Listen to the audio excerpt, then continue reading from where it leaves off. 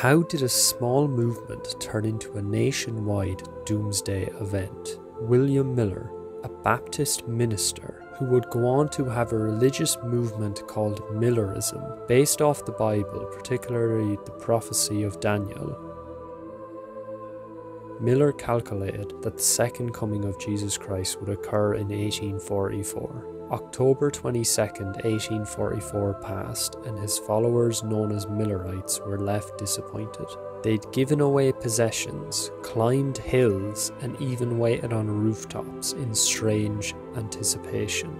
Though Miller's predictions fizzled out, his movement gave rise to new religious groups, such as Jehovah's Witnesses.